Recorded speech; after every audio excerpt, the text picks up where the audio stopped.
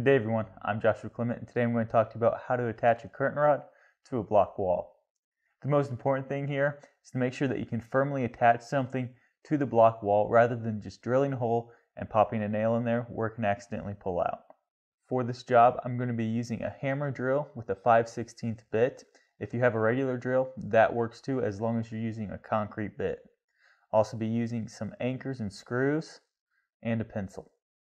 You will also need a hammer and a number 2 Phillips bit. The first thing we need to do is take our little plastic hanger for our curtain rod, put it onto our block, and go ahead and mark the holes.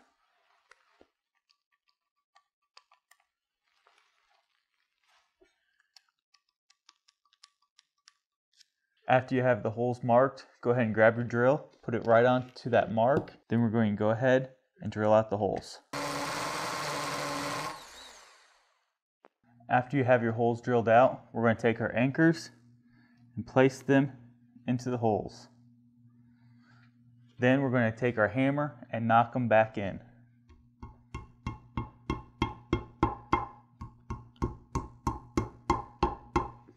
Now that we have our anchors in, we're going to take our bracket and our screw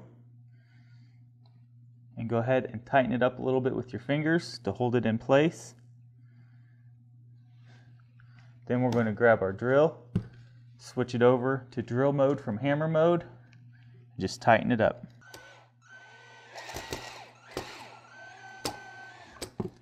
We'll go ahead and do that to both screws.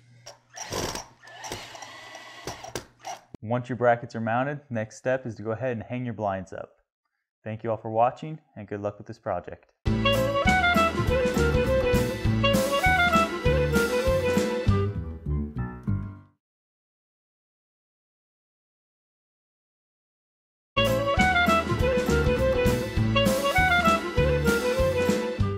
Good day everyone, I'm Joshua Clement and today I'm going to talk to you about how to attach a curtain rod to a block wall. The most important thing here is to make sure that you can